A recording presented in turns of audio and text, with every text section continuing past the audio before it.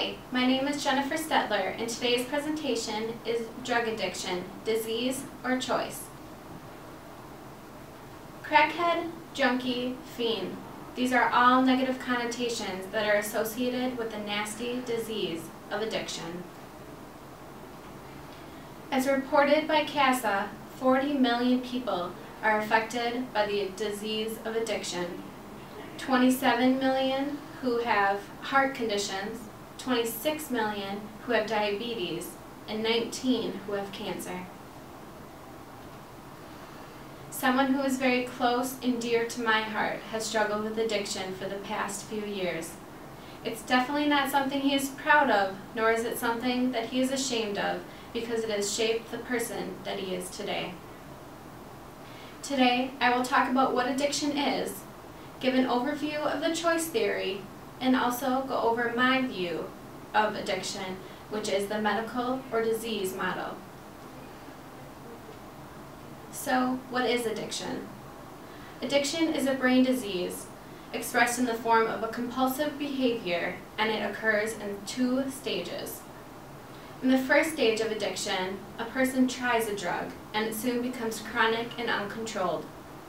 In the second stage of addiction, withdrawal symptoms occur in the early stages of abstinence, which can cause a vulnerability to relapse.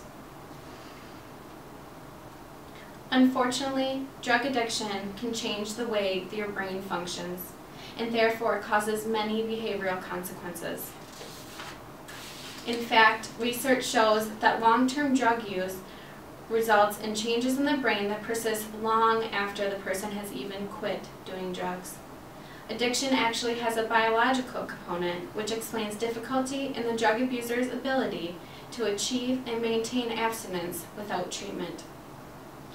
According to the National Institute of Drug Abuse, there are also psychological stresses from work, family, psychological illnesses, and medical problems. Kevin McCauley says, "Everyone handles stress differently from one another, and when the brain doesn't resolve your stress, the midbrain interprets it as a threat to survival.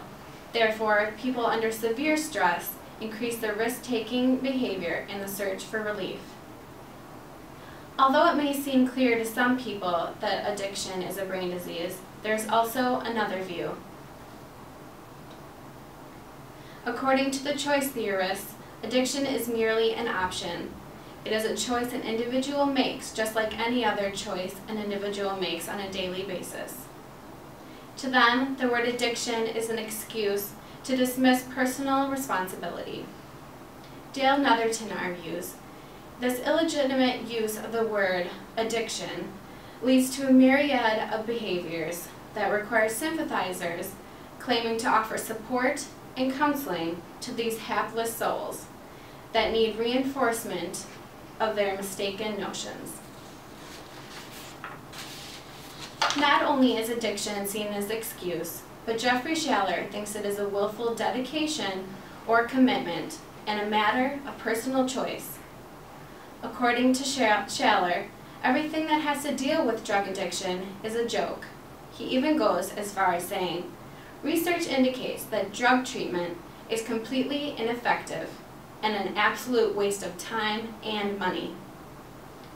Lastly, one of the big reasons that there are skeptics of the disease model is regarding brain scans. According to DeWaco, many doubters don't believe that substance abuse disorders can be accurately depicted on brain scans because they are obtained in an unnatural environment. It all boils down to their opinions that scans are not scientifically precise enough to generalize a disease. As you can see, there are several challenges to the medical model of addiction, and I've only made a dent in the list. Now, I'd like to talk about my view of addiction of drug abuse. It is my belief that addiction is a brain disease. As said by Alan Leshner, no one chooses to become an addict. We don't just wake up one day and say, hey, today I'm going to become a drug addict. That's just not reality at all. Although I believe addiction is a brain disease, it's hard to throw out the choice theory altogether. It's important for me to point out the fact that the initial decision to try a drug is a choice. As Dale Netherton explains, and I agree with him, it is the repeated behavior that latches on to the addiction label. The disease theorists believe that addiction isn't a word that is used to excuse anyone's behavior. In fact, they consider drug addiction the same as any other disease, such as cardiovascular disease or diabetes. Nevertheless, for every theory, there will be a skeptic. Due to the fact that the cause of substance abuse disorders has not been proven, there is a sense of disbelief. My thought is that most non-addicts don't understand what it's like to be an addict, obviously. An addict may choose to try a drug, but unless you've been through it, one can't fathom why drug use goes beyond the initial occurrence. You might be asking yourself, so what do I do if one of my loved ones becomes addicted to drugs and or alcohol? Well, let me tell you about rehabilitation. Jeffrey Schaller may have stated that drug treatment is completely ineffective and an absolute waste of time and money. But in reality, it is in fact one of the key aspects to get oneself back to a normal lifestyle. Behavioral treatment programs are especially vital, and according to DeWaco, there are various types of treatment programs out there. There's cognitive behavioral therapy, there's motivational interviewing, there's 12-step facilitation, there's faith-based treatment, and there is motivation enhancement therapy. According to the National Institute on Drug Abuse, the majority of people who get into and remain in treatment stop using drugs, decrease their criminal activity, and improve their occupational, social, and psychological functioning. They do want to make it clear, though, that relapse is not only possible, but it is likely, just as any other patient in rehabilitation from any other disease.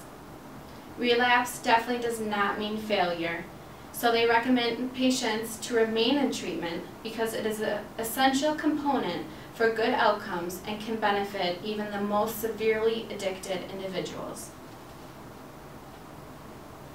So you see, addiction is a brain disease expressed in the form of a compulsive behavior. Those who seek help and stay in treatment will most likely succeed in life of abstinence, although relapse can occur. Remember, relapse does not mean failure. It simply means that treatment needs to be adjusted. Finally, drug addiction is just like any other physical malady, such as heart disease, diabetes, or cancer, and should be treated that way. It is my wish that people would stop judging those who are in need of help. You never know if and when this deadly disease known as addiction will affect someone close to you. Thank you.